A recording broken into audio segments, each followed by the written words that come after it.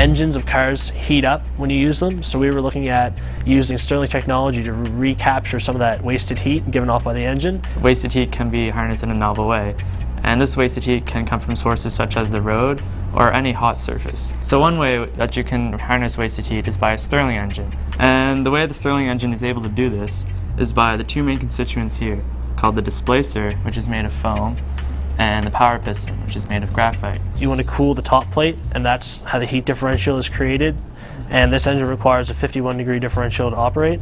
So long as that differential is there, the Stirling engine will run. So theoretically, you could actually cool the bottom and heat the top, and the engine would actually run backwards. This is always the really nerve-wracking part, because the judges want to see it go. It's like, come on. We wanted to kind of try and harness this technology and get it applied in the world, because you don't really find many applications of Stirling engines, and then say use it to charge the batteries of the car, and in a hybrid technology, so you have gasoline, battery powered, and also Stirling powered car. This is why our Stirling engine is extremely applicable, because it is a global application.